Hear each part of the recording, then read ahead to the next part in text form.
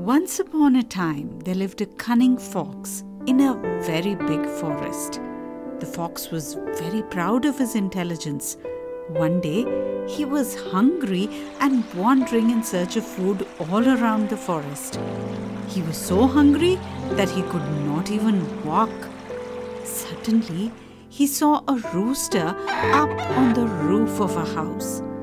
After seeing the rooster, the fox started drooling and started building castles in the air.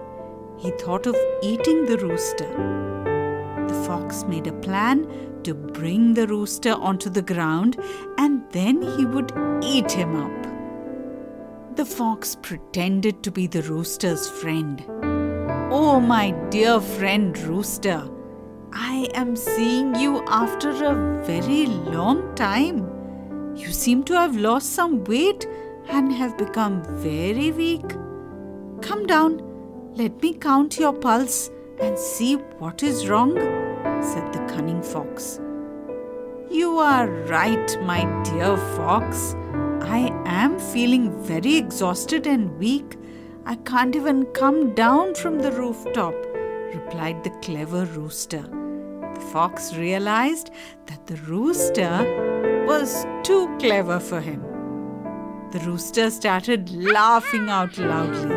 The fox was completely embarrassed and went away running as fast as he could.